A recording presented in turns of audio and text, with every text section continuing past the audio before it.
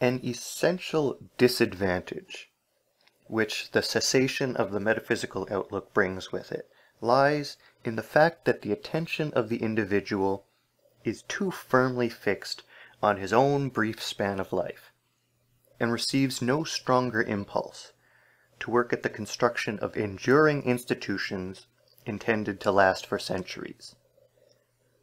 He wants to pluck the fruit himself from the tree he plants, and he is therefore no longer interested in planting those trees which demand constant tending for a century, and are intended to provide shade for long successions of generations.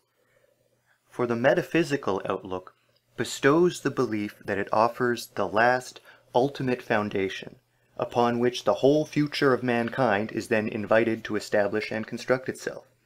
The individual is promoting his salvation when, for example, he founds a church or a convent. He thinks it will be accounted to his credit and rewarded in the eternal future life of his soul. It is a contribution to the eternal salvation of the soul. Can science, too, awaken such faith in its conclusions? The fact is that science needs doubt and distrust for its closest allies.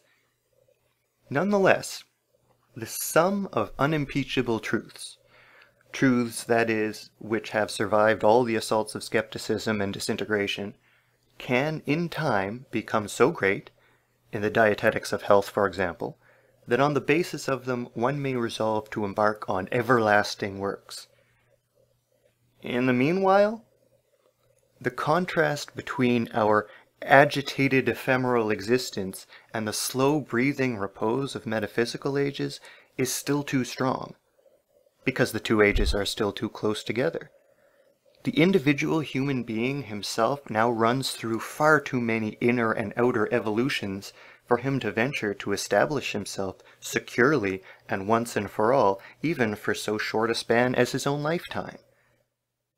A completely modern man who wants, for example, to build himself a house, has at the same time the feeling he is proposing to immure himself alive in a mausoleum.